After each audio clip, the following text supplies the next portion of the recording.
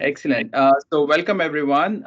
We are delighted to have Professor Schick-Makaroff from Edmonton, bright and early. It's 6 a.m. for her over there, present to us on the use of patient-reported outcomes. Professor Schick-Makaroff is a professor, and she's the Associate Dean of Graduate Studies at the University of Alberta in Edmonton. Her research is on a bunch of things, but basically looking at how can we improve the evaluation and use of electronic prompts in patients with chronic disease, especially kidney failure, which is right in what we want to know. So take it off. Great. Thank you so much for being here. And as I was saying earlier, I apologize for any technical glitches. They are entirely my own.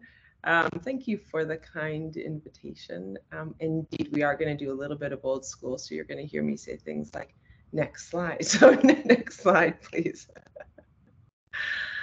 Yeah, so I am located at the University of Alberta, currently in my basement, but will be there very soon. And the work that I have been doing is there, and respectfully acknowledge that I'm located in Treaty 6 territory, a traditional gathering place for diverse Indigenous people, including Cree, Blackfoot, Métis, Nakota, Sioux, Iroquois, Dene, Ojibwe, Saulteaux, Anishinaabe, Inuit, and many others, whose histories, languages, and cultures continue to influence our vibrant community. And I was born on Treaty 6. My family, both sides, is from Germany, and they were pioneers and settlers in Saskatchewan, actually. So almost my entire life I've been on Treaty 6 and continue to have the opportunity to work and live and play and do these types of things with you today, and I honor them and give them thanks. Next slide, please. Yes, so these are the objectives that were circulated today, but just by way of recap and waking up, our objectives are, I'm going to talk about threshold concepts of patient-reported outcomes as building blocks for person-centered care, describe how PROs, or patient-reported outcomes, are currently used, could be used in dialysis, and then talk about some pragmatic strategies about how we might move the field forward, both at individual level and aggregate levels. Next slide, please. For those of you who are visual learners, here's an outline. So starting with threshold concepts, PROMs or PREMs, and person-centered care. What does that mean? We hear it a lot in our everyday worlds now. I'll talk about PRO or PROM use in dialysis, again, individual and aggregated levels, share some evidence, research that I primarily have been involved with, but also internationally what's happening, and some takeaway strategies. Next slide. Yeah, so many of you who are there right now or online or may watch this later, you don't know who I am. I am a new face to you, so just by way of introduction, I'm a nurse, and my master's was in policy, and my research was with people who had disabilities. And I started in research in kidney in my PhD, and that was funded by the Kidney Foundation of Canada. And then I had the opportunity to do a 4-year postdoc and a new investigator, both funded by Crescent. And that's where I met a few of your colleagues, Dylan Berger and Kevin Burns, who's here and was a mentor to me. And I honor you and recognize I'm a part of a very significant community that informed this work. We never do this alone. So my work is very much equity seeking and patient-oriented. And the goal of my program of research I've just depicted here with simple bubbles. It's to enhance knowledge about use of quality of life assessment and promote equitable, person-centered care in order to improve services for people living at home with chronic and life-limiting illnesses, particularly kidney failure. And a major focus of my research is on translating evidence on the outcomes of routine use of patient-reported outcomes in multidisciplinary care. Put another way, I would be very happy if my life's work culminated in clinicians looking at quality of life information reported by patients, looking at them and discussing their responses with them. And also for us as dialysis programs to figure out how we may use that information to inform our policy and program planning. Next slide. So now I've told you a little bit about me, either by unmuting yourself or maybe in the chat. Yeah, I do see a chat function here. Can you just tell me what patient-reported tools or questionnaires you routinely ask patients to complete and provide to you? And by that, I do not mean metrics like blood pressure or temperature, but something that's a self-assessment. And if you don't use any, that's okay too. I don't And see in the chat, yeah. but I think there is the Ontario Renal Network. I think Mike Walsh leads, and there is one tool that we are supposed to fill out. I don't know if there's anyone else in the audience who knows more about this than my. Yeah, the ESAS-renal. Yeah, Jan. Yeah. Yes, and I'm aware of the empathy initiative in Ontario where they use Your Symptoms Matter. Yeah. Caitlin and Jan, thank you. Got it. ESAS-renal. Yeah. Probably the most common used in Canada, no doubt about that. Okay, cool. So, and I should have said this at the beginning, feel free to chat, use chat function throughout. I'll just go through my presentation. It'll probably be about, I don't know, maybe 30 minutes or so, and then we'll have time for discussion. Yeah. But also feel free to chat too. Great. Okay, next slide, please. Thank you for that. So I'm just going to start again, as I said earlier, threshold concepts. These are when we need these to understand and move to a deeper learning. And this field has been plagued by the use of acronyms. And one of the things I've learned is that we don't know what they mean. Or we use them, but we don't understand what the underlying assumptions are underneath them. So I thought I'll start there. So you'll see many acronyms used: PRO, PROM, ePRO, meaning the electronic patient-reported outcome or measure. PREM is distinct, so that is patient experience or satisfaction with care. And historically, the term PROM was created in part for regulatory purposes, with respect to FDA guidelines for use of health-related quality of life in advertising claims, actually, by pharmaceuticals. This is where this term came from. They essentially, however, are standardized tools for patients to answer questions about their health and quality of life. It includes symptoms, but is not limited to symptoms. So it includes physical, psychological, social well-being, and experiences of healthcare received. In dialysis, we've really focused on symptoms, but I just want to emphasize it's only one of many domains that are a part of patient-reported outcomes. Yeah. By definition, a PROM must be created with patient involvement and input. They come directly from the patient. They are not a proxy measure. For literally over 5 decades now, PROMs have been used in research. It's very recent that they're being used in clinical practice, and very recent that they're being considered even at an aggregate level for policy and quality and safety. So just to note, they were not designed for the use for which we are using them right now. They have evolved over time, like so many things do. And just this last bullet here, then internationally, the Institute of Health Improvement champions organizations where clinicians value and routinely measure and act on what matters to patients. And this is one way of patients expressing what matters to them. Next slide, please.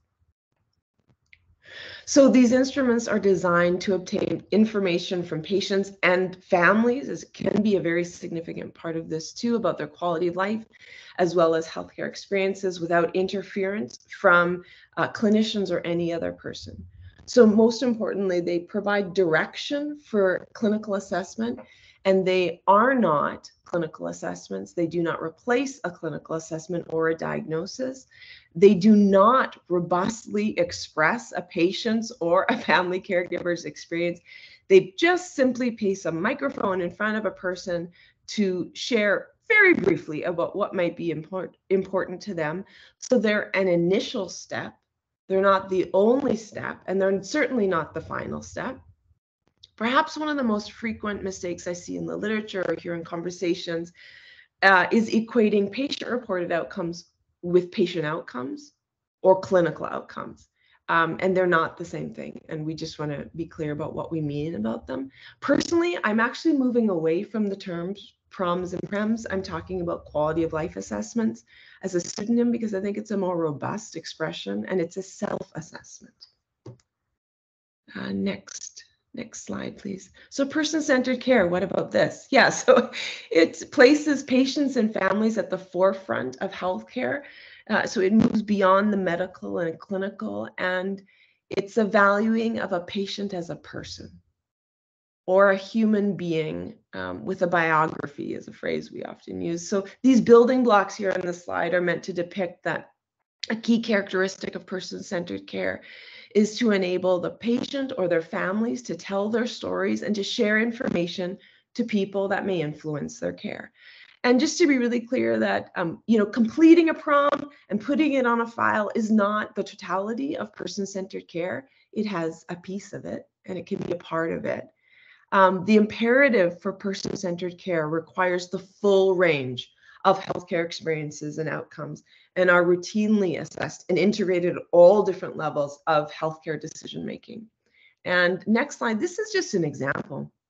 So a current Kidney Foundation of Canada project that I'm leading, and I thank them for their funding always, is to develop a pathway in Alberta to support person-centered mental health care and dialysis. Our assessment working group dug into the literature, particularly a very recent synthesis on the concept of centeredness, and I reference it here. So we articulated these person-centered care principles. There were 3 core ones and then multiple themes that we've used consistently throughout 2 years to inform development of tailoring of the pathway. And then because we're using a Delphi, we ensured that the languages and the focus of every statement in that Delphi attended to these principles. So I highlight this because patient-reported outcomes may be leveraged as building blocks for person-centered care in various contexts, not just proms and prems. So next slide, please. Yeah, so proms can inform person-centered care at all levels of healthcare decision-making. This just gives an overview of the field. So at the micro level or at the individual level, this is the use between a patient who may complete one and share it with their clinician. That's micro. At the meso level, it can be they can be aggregated and then used for things like quality improvement and assurance. And then at the macro level, this is the systems level, again, typically used at aggregation.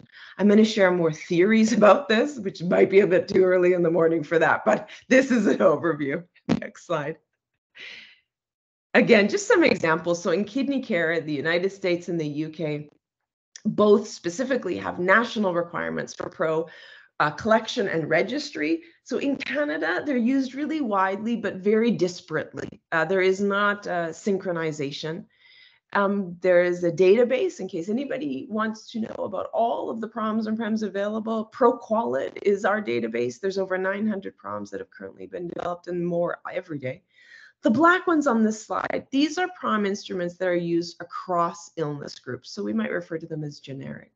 The green are preference-based or utility. We'll use these in economic analyses. And the blue are disease-specific. And the ESAS-renal was identified as one that's been tailored.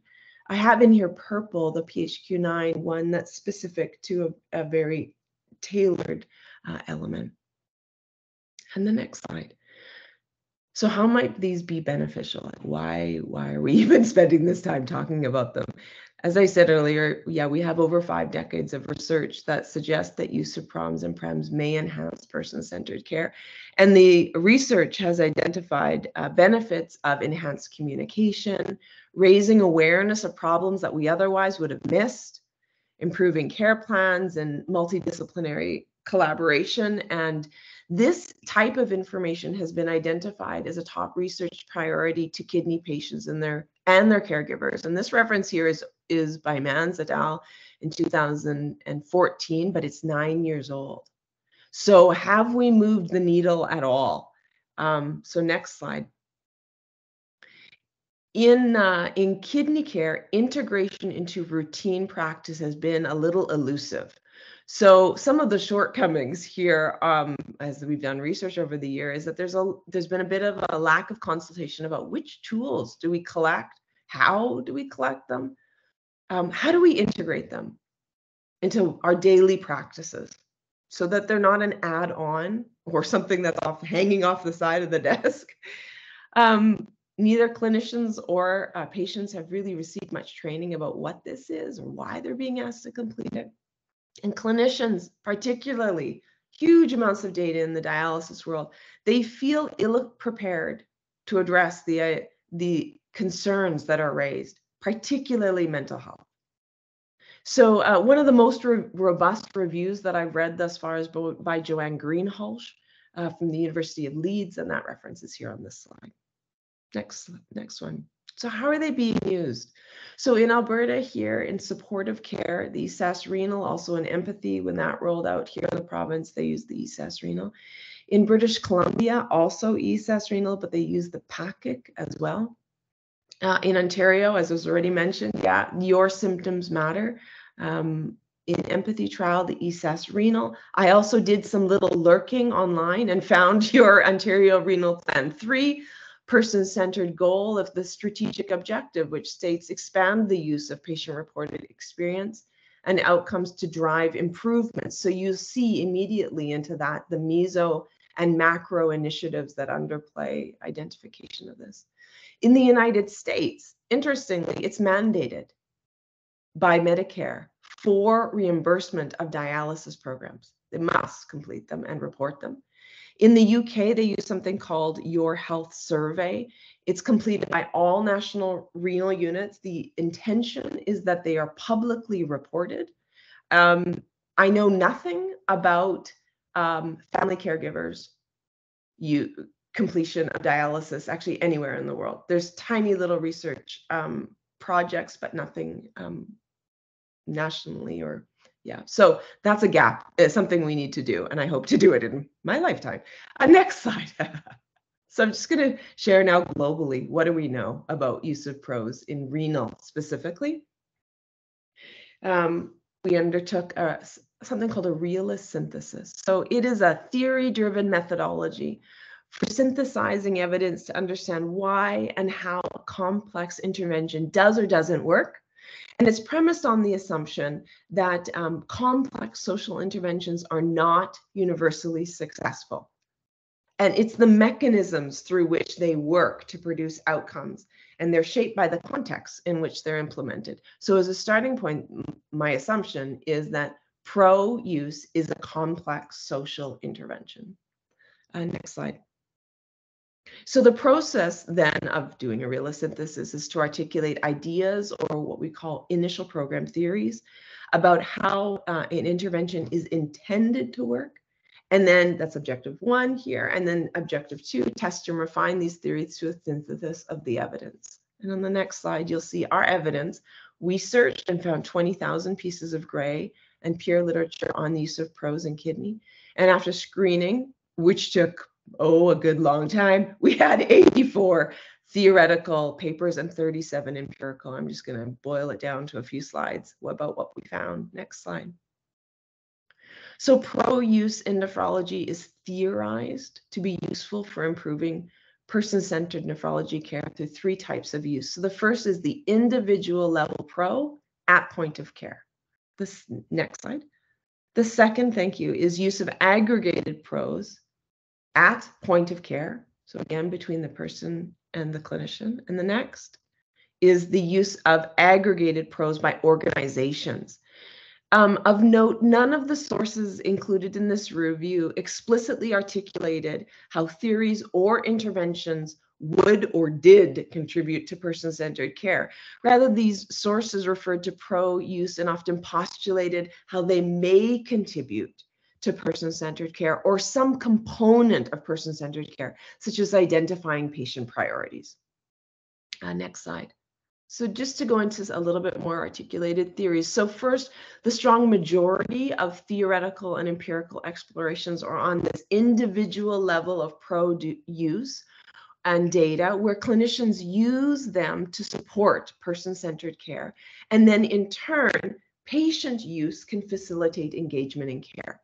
An electronic collection may support efficiencies. A lot of literature on that. The empirical literature supports the first 3 theories that are listed here, but those distal outcomes in the 4th have not been empirically proven. So the use is purported to improve satisfaction, health, and quality of life. It's a very important point. We can come back to that later. Next slide. Second, yeah, so with aggregation of PRO data, so data can become publicly available like it is in the United Kingdom, as I said earlier, for individuals to compare dialysis centers. So this can create this bottom-up pressure from patients for providers to improve the quality of care. Of note, there was only one empirical article supporting this, along with 8 theoretical articles. And further, aggregated data can be used to compare individual kidney patient scores with aggregated scores for the purposes of comparison and to inform decision-making.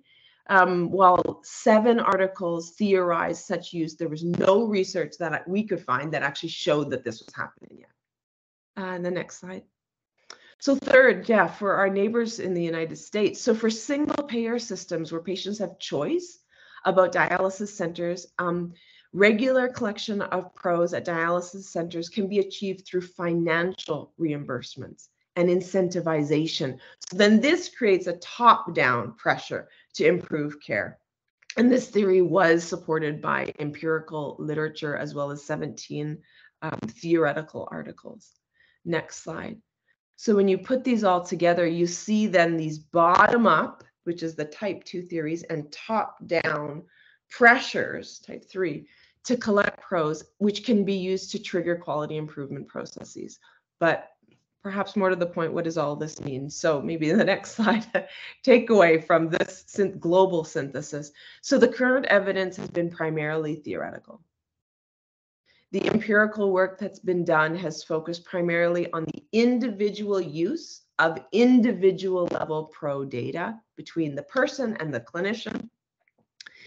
And despite national initiatives around the world to collect PRO data, there really is a pressing need to address use of aggregated data because decision makers in health authorities and in government really need this evidence to inform future policy decisions. And as I said earlier, I have always a bent towards the policy element of this. Next slide. So as I mentioned earlier, none of the sources included in our review explicitly articulated interventions contributing to person-centered care. But we know through the extant literature that training of clinicians is a key marker of this. And so we put this project together to say, well, would it help if we trained clinicians on use of PROs? So we had this project called ePRO Kidney, and CAHR funded the study, and I was a Crescent new investigator at the time, so I also always want to give a shout out to them and say thank you. And just to tell you, because now we have the primary outcome analyzed. So next slide. Our purpose was to assess whether educational support for multidisciplinary kidney clinicians using ePROs would enhance person-centered care. Next slide. We had 14 community advisory members who were trained in patient-oriented research and involved throughout the project, along with trainees, researchers, administrators. We were on site for 2 years, and it included a process evaluation and a mixed methods longitudinal comparative concurrent design. And the sites included urban home dialysis clinics, peritoneal dialysis, and home hemodialysis across all of Alberta. And at the implementation site, ePRO responses were provided to clinicians, and clinicians were offered educational support through voluntary workshops. And then at the non-implementation site, ePRO responses were not provided to clinicians. And at both sites, there were 543 patients that provided ePROs throughout 2 years, and they had electronic access to their data throughout. Next slide. So the knowledge to action framework guided our work. And in year 1, we began with multidisciplinary clinician and patient consultation at the implementation site to identify gaps and to develop this clinician-oriented education support with them. So with patients, we learned about how did they observe their ePRO responses being used by clinicians? How would they like them to be used? How did they use them themselves in their self-care? And then from clinicians, we learned about, again, how they used them, how they could be used, what questions they had. And using this data, we began to create this educational support, and we brought them early drafts throughout. And particularly through focus groups. And the clinicians told us, which is on the right-hand side, don't call them education, call them workshops and host them in their building at a time that works for the clinic flow, and bring in fun things, food, beverages, door prize, make them short and snappy. So we did all of those things. Next slide. During consultation, we identified knowledge needs, but also areas of strength to leverage. So these quotes show that clinicians wanted to know what patients thought about PRO responses, but at the core was, well, how does this help me do my job? And patients didn't know what they were being asked to complete. They didn't know what would be done with their answers, if anything. And we learned that clinicians did not know how to invite a person to complete a very simple tool like this. So we created this decision tree. And so we gave prompts. The clinician starts by saying, I would like to learn about your quality of life. Please answer these questions, and then we'll discuss them together. And then prompts are provided throughout. Next slide. Great. So we had these in year 2, we rolled out these workshops and we provided them at 12 different times. And the workshop content grew from analysis of our qualitative data. And we drew on Bloom's taxonomy to address knowledge, skills, and attitudes. And we consulted the extant literature, the health authorities, other PRO teams, as I said, the global literature, as well as our community advisory throughout. And we created these workshops based on 4 themes. So the first is shown here. It's about ePRO use, because it was electronic, integration in clinicians' practice at point of care. Next slide. The second one was the workshop was presented by patient partners. And they shared quotes from patients about their valuing of and their relationship to the use of ePROs in their care. Next slide. The third workshop was on strategies for ePROs to support communication and coordination of patient care. And the next slide. This is the last one. So it emphasized the routine integration is actually a fundamental change to practice. And each of these workshops were at different times of the day, and we had 41 clinicians attend, either 1, 2, 3, or 4 over the 12 offerings. Next slide. So what did we find? So longitudinal structural equation models were used to compare change in overall PACIC scores, which is our primary outcome for person-centered care. And this image shows the scattering, depicting substantial individual level variability in overall PACIC trajectories. So we found that the overall PACIC score, it was lower at the start of the study for the non-implementation site, with greater improvement over time during that pre-workshop period. But what we care about is after the workshops, and there was no detectable change over time in overall PACIC scores during the post-workshop periods in both sites. So why? That's not what we wanted to see.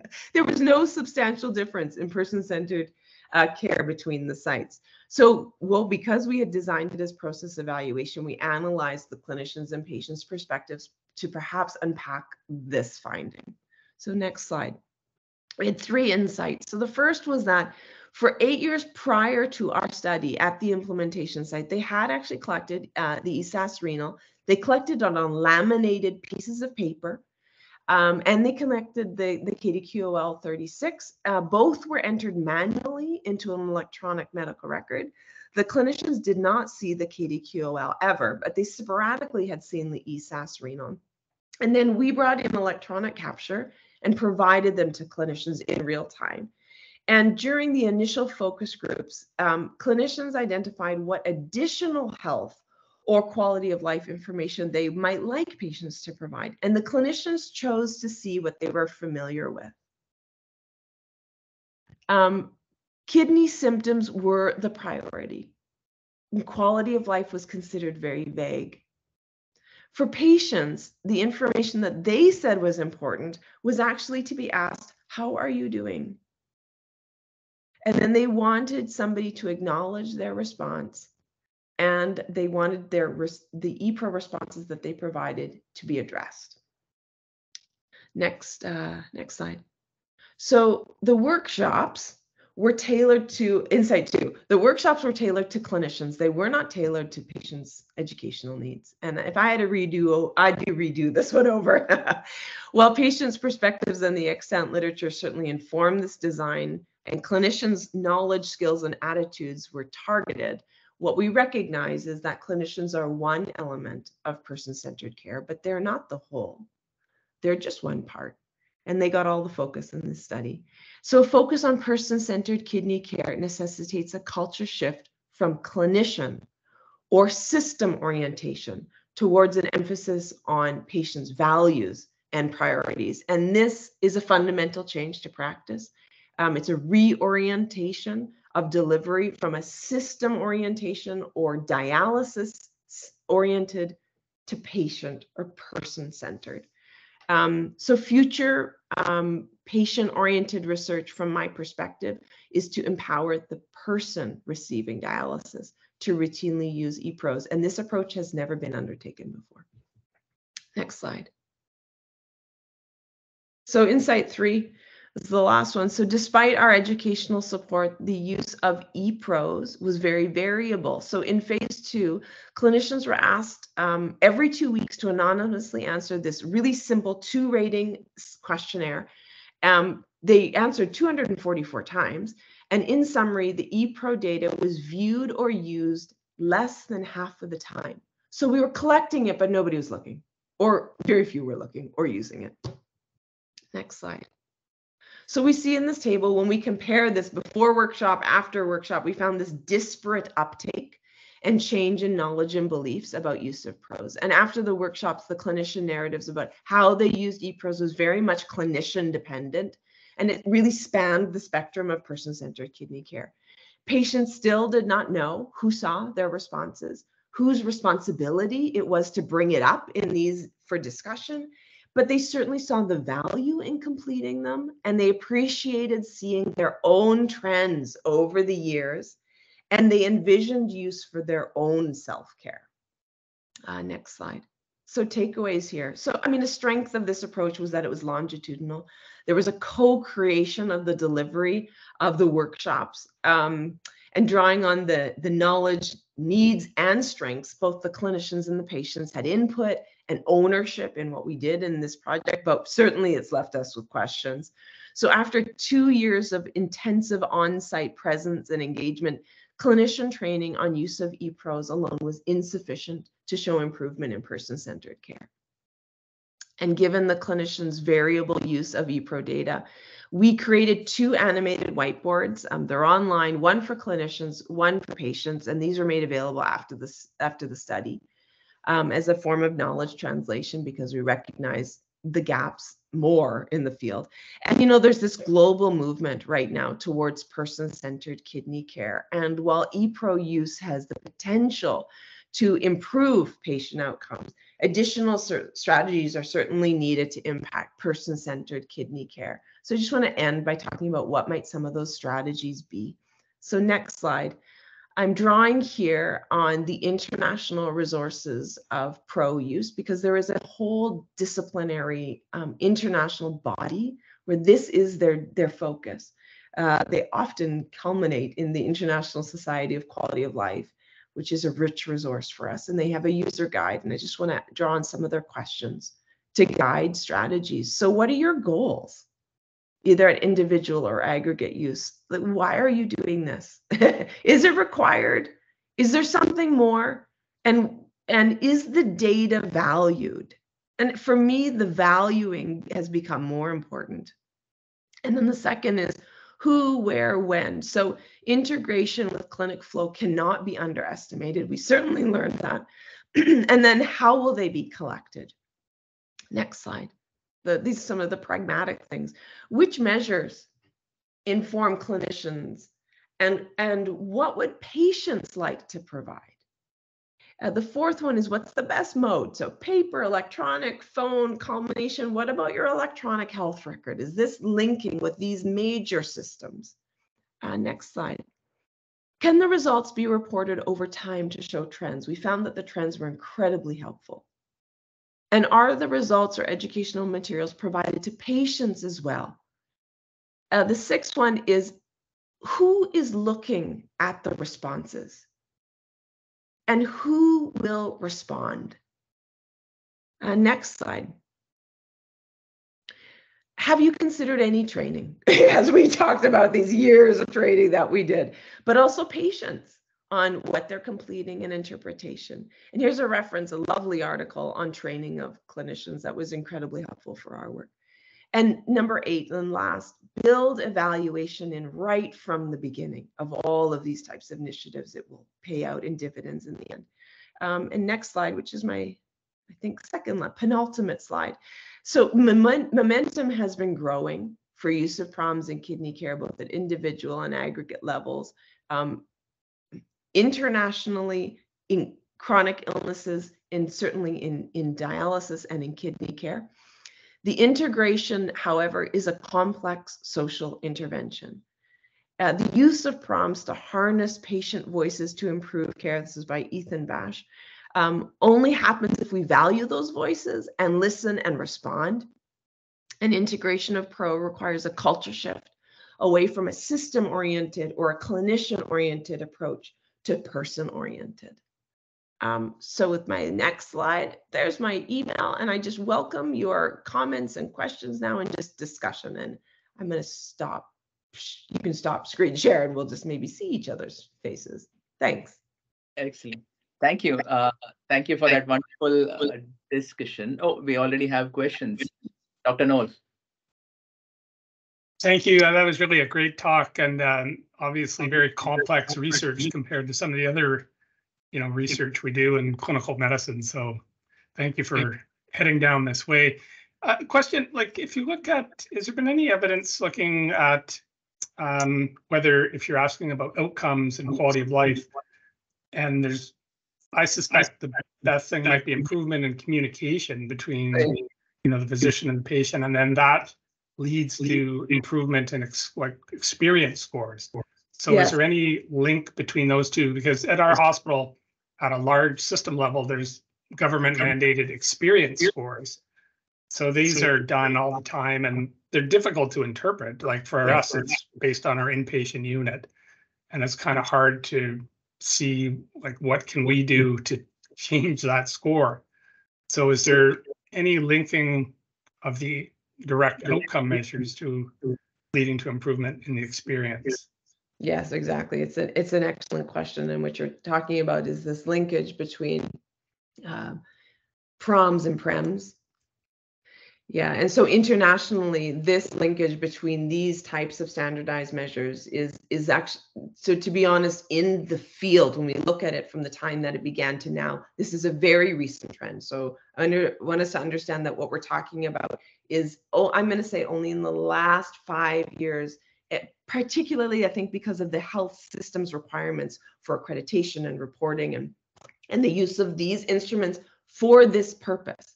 So historically, yes, there is data, primarily from cancer care, that talks about how quality of life and, for example, these more proximal outcomes of improved communication can improve patient experience. However, my caveat would be that I've seen more of that in research environments than in health systems performance. In the literature that we looked at globally in dialysis, I cannot say that I saw evidence to support that assertion.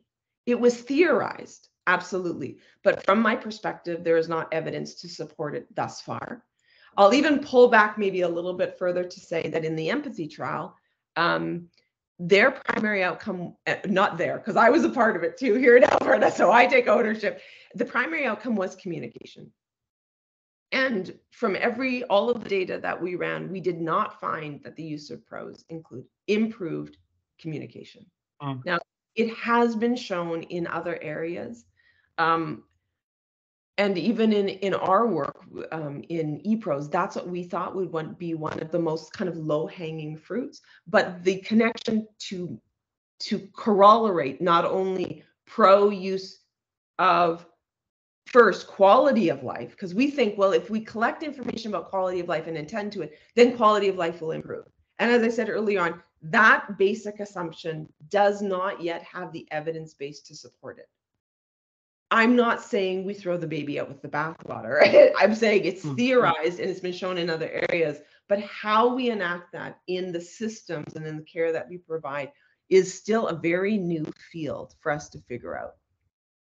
And do you think someone very short? Do you think like we're looking at this? I'm involved provincially in some form of measurement in the kidney transplant population. Yeah. So do you think embarking on this, we should be measuring outcomes and experience together if we're going to be starting with it? Absolutely. Yeah. And definitely that is the movement, that you use both. So they are distinct. They are like conjoined twins. You can use them for different purposes, but yes, absolutely. But I also recognize that, you know, when CIHI took upon themselves to do a working group about kidney and PROs, one of the cautions that we had, and this was, 10 years ago, was, well, what is the evidence base to support these initiatives? So they're important because they allow the person with the lived experience to provide some information, but the evidence to support the outcomes based on that, I would say, is yet to be determined. So we do so cautiously without promises that this will change everything. Thank you. Yeah, thanks. Peter.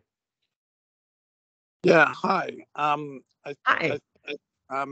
You know, I've heard Mike Walsh talk about the experience in Ontario. Yes. That he's sort of led with Ontario Renal Network and a bunch of centers, not our. About one of the feedbacks you got from clinicians was that a lot of times physicians particularly, but maybe others, felt ill-equipped to deal with the complaints reported by patients. And there's a little bit of, if I know what to do for their depression, I don't want to know, you know, the see no evil, hear no evil kind of thing. I think that's true of many complaints. We like to focus on specific things we have a drug for. A whole lot of the problem is equipping with tools to be actually able to deal with some of those complaints. Yes.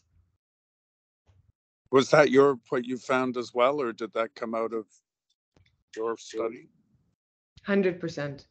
Yeah, from the time the very beginning when I did my first study in my PhD, 100% of the time, including in specifically rolling into ePROs, I think of it in a few different ways.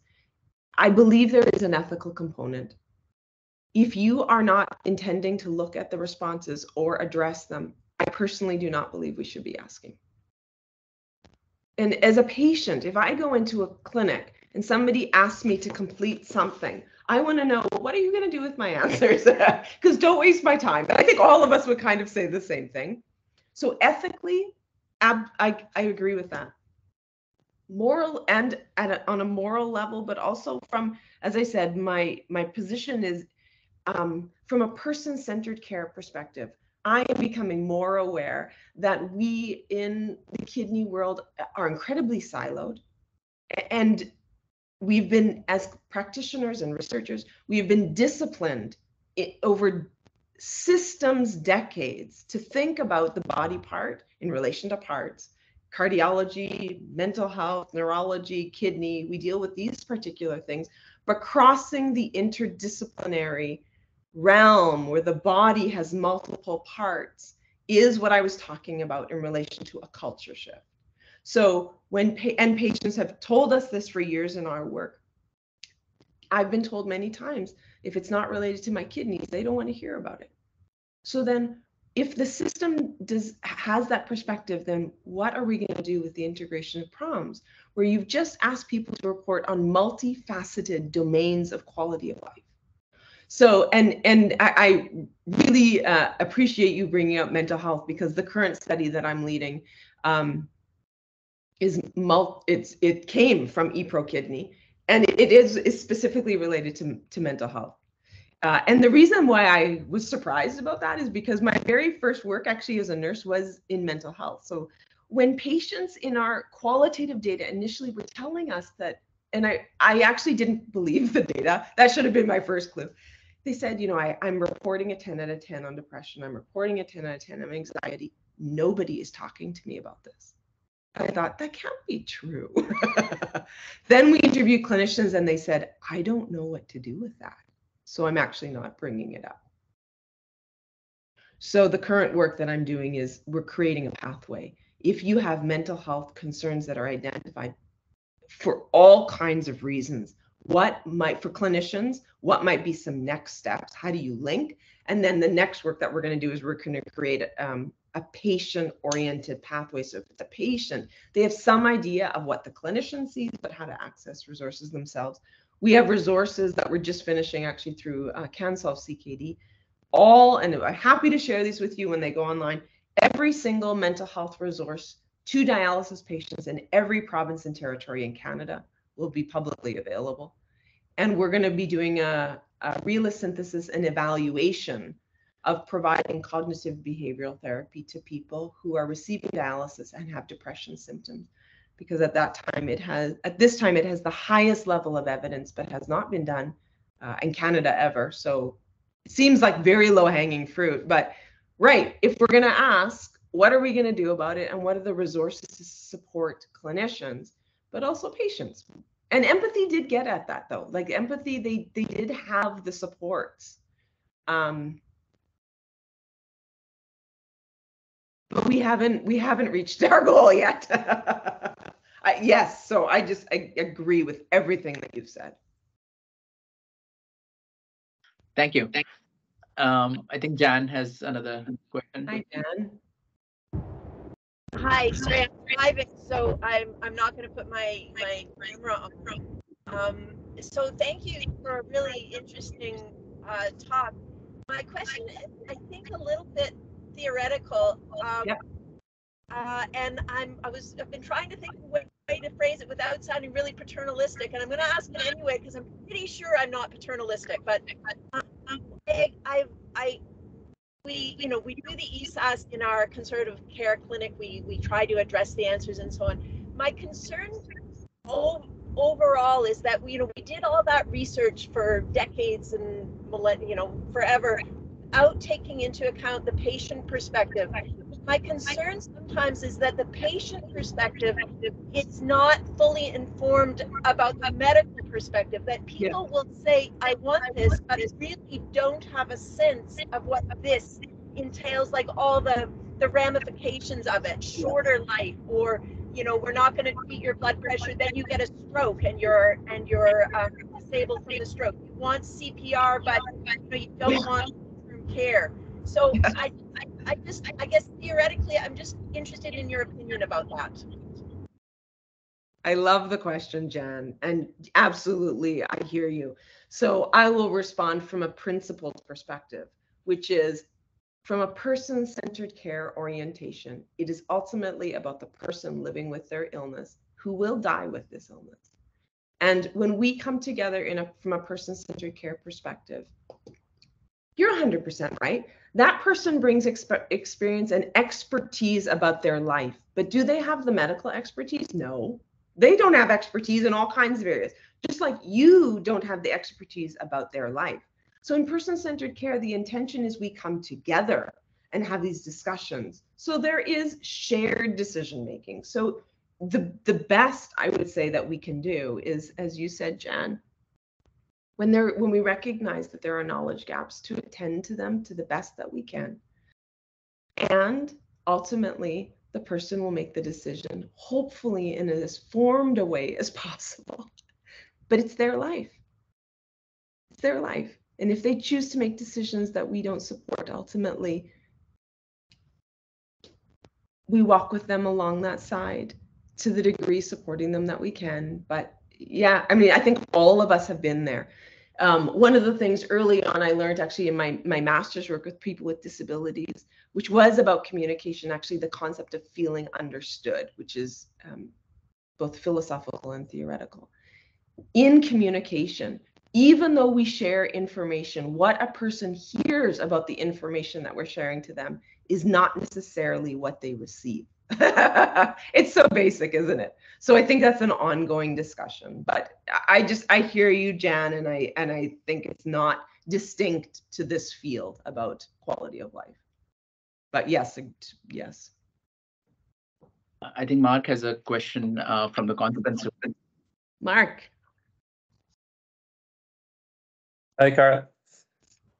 I haven't seen you for a little while, but it's good to know that that environmental scan looks like it's nearly complete now, which is amazing. It's a lot of work. So I guess there's two questions. One is, or maybe it's more of an observation, I would say, that when studies report on quality of life, yeah, especially if I think patients have been involved in defining those outcomes, one thing that tends to happen is that you've got this score built on multiple domains, and maybe only one or two of those domains might actually be relevant to the intervention or the population, and yet we take the whole thing and we hit it with a big hammer and we say there was no difference in the mean quality of life across this massively complicated thing, and the p-value was 0.09, therefore the intervention did not improve quality of life. And you're like, well, that seems a little crude compared to all the effort that went into the study. So just your thoughts on that. And then the second issue, I think while it's really good to think about how these outcomes should be tailored to patients with kidney disease, like by the time someone ends up on dialysis, they actually bring a lot of experience with them of other chronic illnesses like diabetes and heart failure. And each of those conditions also has its own literature in terms of, for diabetes, things like self-efficacy, self-management. So they come to dialysis with a whole array of different experiences, and some of them are, have been managing their own disease for a long time, and for other people, this is their first experience of managing a disease by themselves. I'm just wondering if there are differences based on comorbidity burden by the time they actually reach dialysis. Yeah, great insights and great questions. So the last one that you just talked about, the comorbidity burden, at 100%. And going to your earlier point, we cannot, about the crudeness of it, we cannot say that a patient is a patient. I mean, you all know that. They come with such diverse life and comorbid experiences. So we cannot treat them the same. The tailoring is essential. And part of the unique element contextually, though, in dialysis is that we have long-term relationships with people. So that is one of the benefits, I guess, of what we do. It's not a one-time shot. You don't have a knee replaced and then you're done with that joint. We have an organ that it requires ongoing maintenance. So yes, that impact. We can draw on some of our colleagues in other fields who have significantly advanced in the field beyond this. Diabetes is a very good example. I've been looking at international guidelines, particularly again for mental health. You would not believe what diabetes has done, both in the evidence field, but in clinical practice guidelines for diabetes and mental health. How many of our people have diabetes? It's massive, right? So, and it applies. So yes, we can draw on those resources, and I think we're actually in catch-up mode. We've been left behind in some of these fields. The first point that you had about, well, p-values, don't even get me started on there. So, I mean, when we come to psychometrics these are measurements that require psychometric analyses. And we know statistically, when you talk to biostatisticians and in the field in the last, 3 to 5 years, the comments when people say this is the p-value, therefore it is or is not statistically significant, that ship has sailed years ago. That is no longer the benchmark that we are using. And if people are clumping together domains and saying there's one score, then my response is usually the analysis has not been done correctly. So we must look at we must look at the domains. We must ensure that our instruments are being analyzed in a correct way. and report on them. It doesn't necessarily mean that the results are wrong, but it means that our analysis must be very informed. And I personally don't hold all of that expertise. That's why we have teams. Bring together brilliant people that are more brilliant than ourselves. Thank goodness, to do this work. We need them all. Thank you. We have a couple of minutes, and I might squeeze in 3 questions. So going on the p-value stuff. Yeah. I think these prompts, they seem like a complex instrument. It's not like measuring a blood pressure or measuring a phosphate level or what have you. Especially when you look at that plot of that you showed. It looks like a very noisy data set. It is. In a noisy data set, it's going to be hard to show a p-value difference. Yeah. And then I like the insights that you showed, right? Despite the fact that it was not significant, you learned something that you could share. Is that where the field is moving? I mean, I vaguely remember that it's very hard to show a difference in quality of life, but that's not the purpose. The p-value is not the purpose of doing the study. Is that sort of how the field is thinking about this? Yeah, it's a great question. That scatter plot that just shows the disparateness. I've been leading a few projects at the same time. They're showing the exact same results. So we did a study very similar across multiple provinces in home care, both with people receiving home care and family caregivers, which I love because I just think they are an untapped resource in our healthcare systems. Same results. So yeah, we're seeing that over and over in these longitudinal studies of this really disparate field. The task for us is to figure out, and what do we do with this? So yes, 100% to that. But again, coming back to why are we doing this? It is not about a p-value. It is about figuring out how do we improve the lives and the quality of life of the person that's living with this condition, and how do we partner with them? So we have to keep asking these really challenging questions and improve the care, both at individual levels and at policy levels, because so we got to ask these hard questions of ourselves, even if we don't know the full answer yet. But the truth is in the question, not in the answer, isn't it? Exactly right. Yeah, well said. Thank you again for coming up so early in the morning to present for us. It's an honor. Thank you for inviting me. And also, Kevin, thank you. I honor you in this work. Take care. Thank you. Bye.